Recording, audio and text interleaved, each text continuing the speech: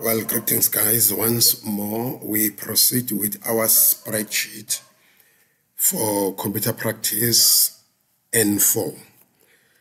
All right, in this lesson number five, we need to check the following topics.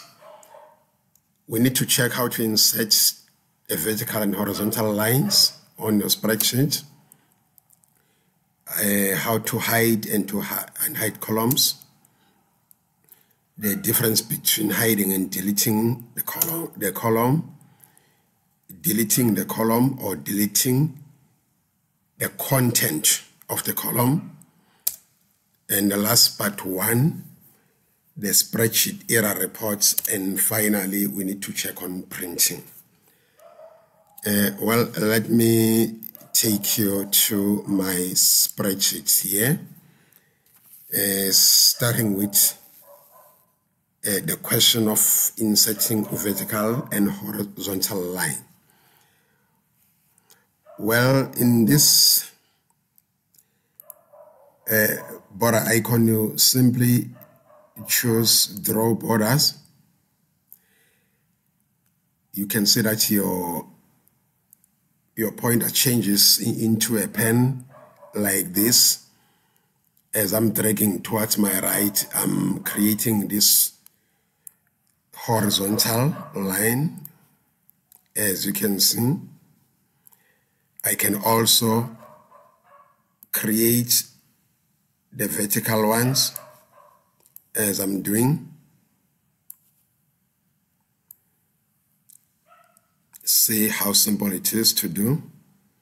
And please take note, to insert these lines also counts during your assessment. So please don't ignore such instructions. If you are expected to insert these vertical and horizontal lines, make sure that you do it because they are marks assigned. All right, I'm done with vertical and horizontal lines. I hope it's simple. All right, moving further, we need to check now how to hide and to unhide a column. And at the very same time, we need to check what impact does this issue of hiding the column have on your spreadsheet. Let me randomly select column C. All right, column C is selected. You simply right click and hide. Now you can see I've got column A, B, D. Column C, it's now hidden. Does this issue of hiding the column impact your spreadsheet? No. Well, let me unhide this column. Now you can see that column C is back. All right, I have said to you, we need to check the difference between hiding the column and deleting. All right, now you know how to hide and also to unhide. Let's check what happens to your spreadsheet when you delete the column and when you delete the content of the column. Right, in order to delete column C, you right click and delete. Now you can see this have an impact on your spreadsheet. Now we've got this series of hrefs. This href is one among the spreadsheet error reports.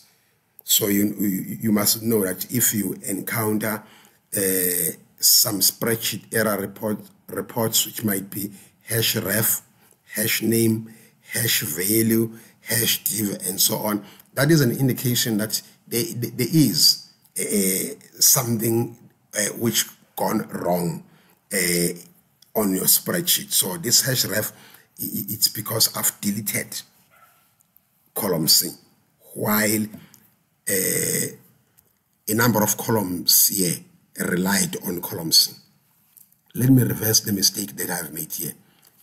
As you can see, right now I need to delete the content of the column. Now, I'm not deleting the column itself, but right now I'm deleting the content of the column. So you simply select the column as I've done, then press delete on your keyboard.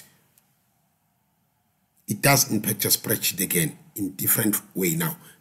Now have a look. Now it's no longer a hash ref. Now it's hash div. This hash div, it's one of spreadsheet error reports. Right. Please take note, hash div simply appears when you calculate, or let's say when you divide you divide by 0. So the output is going to be a hash div like this. It indicates that you are trying to divide with 0. Where is 0 here? This is very important. You must know that a blank cell on a spreadsheet, it's regarded as 0. So a blank cell is regarded as 0. So that's the reason why our output now here, it's hash div, because it's like we are dividing with 0. Right, let me reverse this mistake I've made here again and moving on. All right, to proceed with our spreadsheet now, we need to check the issue of printing. How to print a spreadsheet? That one is very simple. Let's have a look here. So when you need to print your spreadsheet, okay, here it is. As you can see, when we are printing the spreadsheet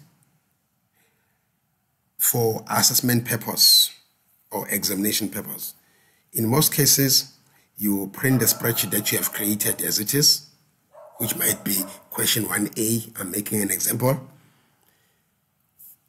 Printing number 2, you print your spreadsheet with answers after working on formulas. That also includes the issue of inserting horizontal and vertical lines. That is printing number 2. Printing number 3, you display your formulas. You adjust your columns so that it does not overlap to the next worksheets or to the next pages. Then you print. Printing number 4 used to be a chart or the so-called graph. So that is how we used to print our spreadsheet. Right, while we are still busy with printing skills, if you go to print, as you can see, it's 1 of 1, meaning you can go ahead printing this because it fits on the single page. But in addition, as you can see here, we've got print one-sided. Right, there's print one-sided, print both sides. So this issue of printing both sides for assessment purpose, it's forbidden. It's totally unacceptable. Don't allow your spreadsheet to print on both sides of the page. Always it must print on one side. And once again, let's say you want to print a certain portion, not the entire worksheet. Example, you want to print this only, the selected one only. All you need to do, you select just like this, you go to print, and before you click print, you go to active sheet here and select or choose print selection. So if I'm clicking print selection, take note what is happening on the preview page. As you can see, the content that is going to be printed is the one that I've highlighted. All right, let me get back to the entire spreadsheet again, as you can see. So these are among spreadsheets printing skills. And finally, the issue of orientation. That is where you choose whether you need your page to be portrait or you need your page to be a landscape. But always, before clicking print, make sure that there is 1 of 1, meaning you need to ascertain that your spreadsheet printing will fit on a single page. That is all in connection with lesson number 5. Thank you.